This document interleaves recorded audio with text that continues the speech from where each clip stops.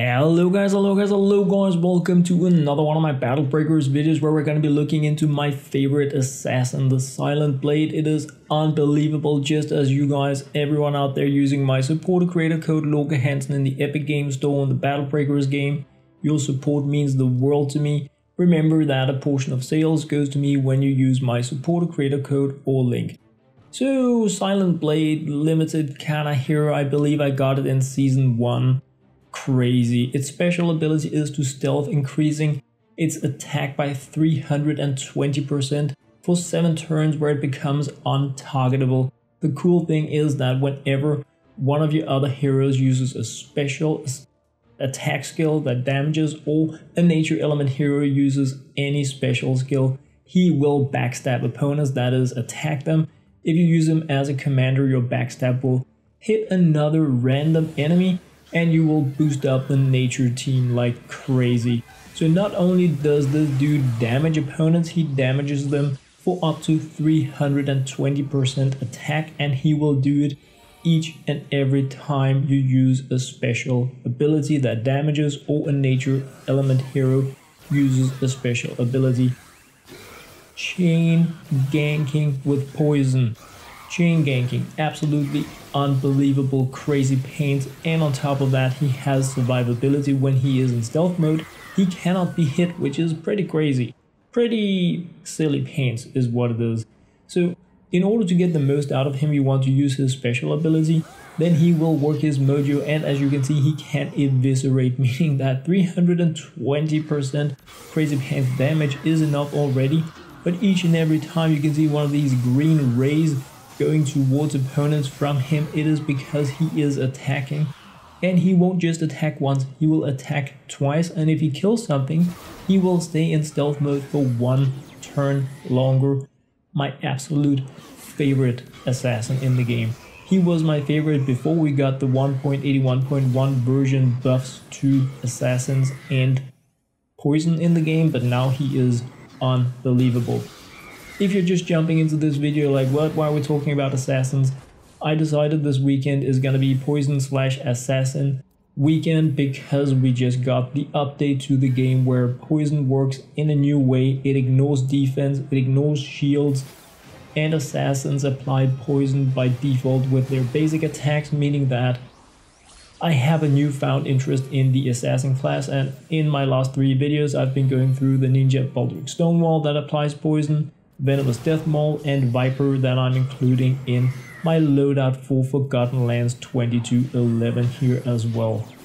But if you have been like following these assassin/poison videos, you will know that things are very doable. They were doable just with Viper, they were doable with Viper and with Venomous Death Maul.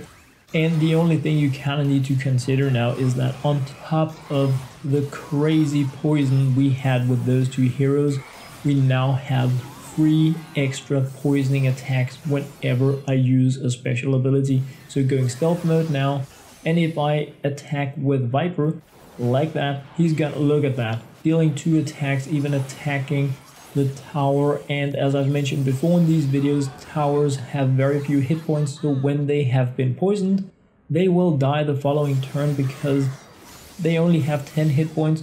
So the amount of damage they take, like you can see, 73,000, is just gonna annihilate them completely.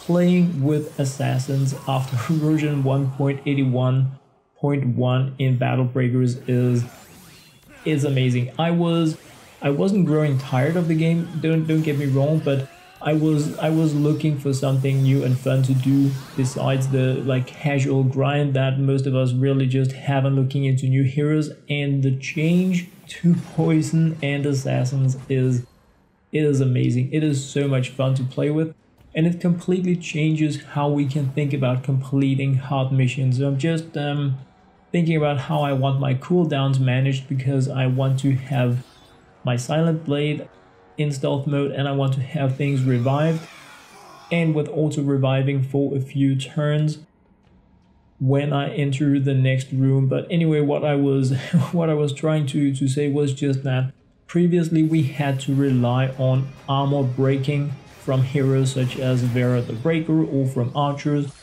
if we wanted to take out big bosses. It was simply close to impossible to spank them down through their defense amounts alone.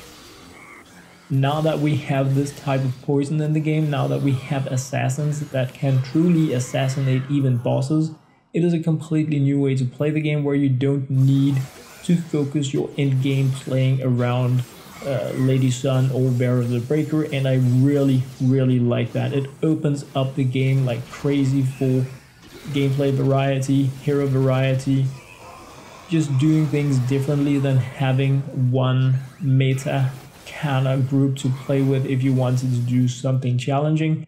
That is amazing, but it is also amazing because many of the maps that we are facing are much tougher because we are also facing opponents that have poison.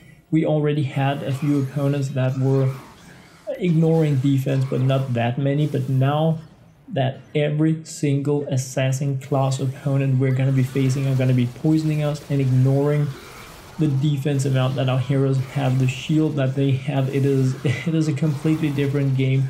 It has only changed a little bit in the Battle Pass grinding maps and in the Forgotten Lands, but I have a feeling we're gonna see crazy as we move into the new season. In what do we have, like a week left or something? It's gonna be amazing.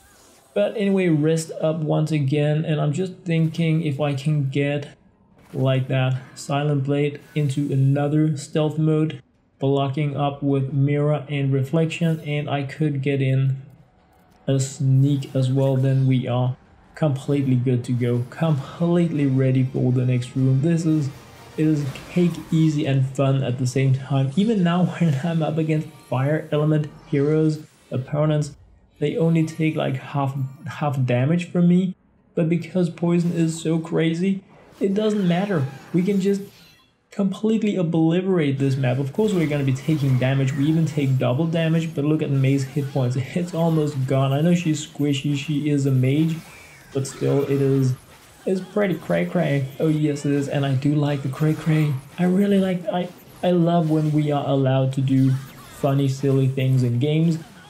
I prefer when they are like controlled a little bit more than the Wanderer Jiajing and Wolverine Shield Splitter. I think that is over the top, but having the new assassin changes, having things like Sugarfur, Iron Monkey, it's amazing. I love the way they are developing this game to offer like more than one playstyle for players. Holy freaking moly, I'm burning them right back, man. This is of course Mira's powers. It has nothing to do with the assassins that we're sending all these powers back in the face of the opponent. Alright, looks like we're gonna hit up a Cloud Puff like that. Great, and then rest. Amazing.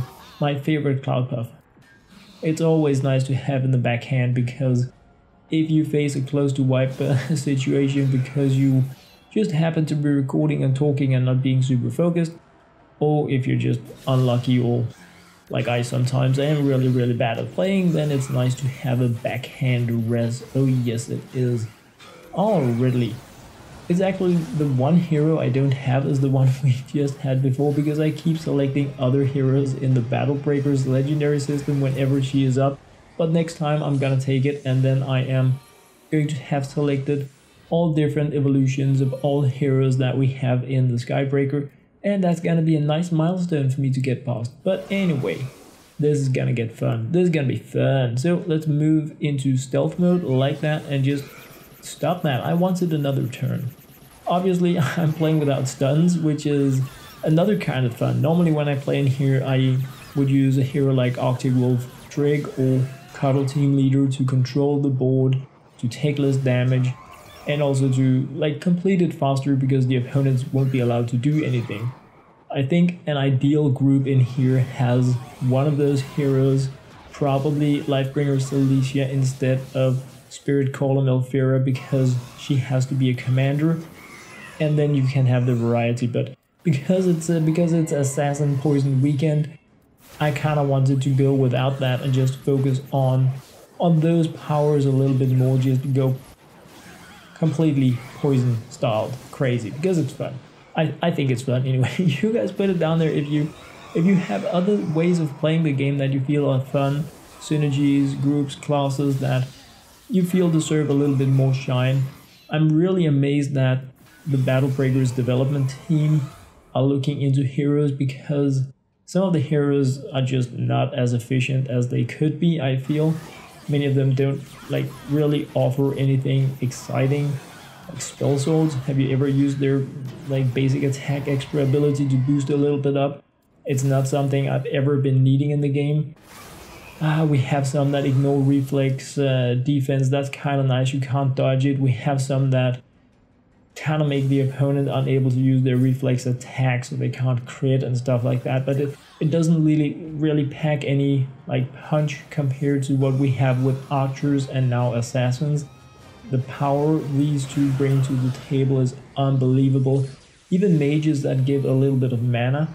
I mean, if it had been mana to all heroes every turn, let's talk about it, but a little bit of mana to a random ally, I don't feel it is anywhere as powerful as what we have now with the assassins, and that we also have with the armor breaking archers. But Gabriel about to go down, and every time we do anything with these heroes, we're just gonna be getting freebie evisceratable attacks from Silent Blade. Like I said, my favorite assassin in the game that can just go absolutely bonkers with these attacks. And of course he synergizes well with Knightslayer Kendrick and a few other heroes that also attack based on crits or other heroes' attacks. But right now he is here because he is an assassin that deals poison with his basic attacks, and you can make him attack whenever you use an ability from another hero, making it cool, fun, and amazing.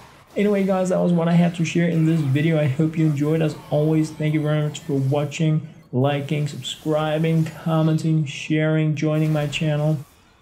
The amount of support you guys are showing me is beyond amazing. It really means a lot to me. It makes me super happy every day. I log in to see new comments, subscriptions, people that have been sharing my videos on the social platforms they use. I'm just simply deeply honored about it. For now guys, thank you very much for watching.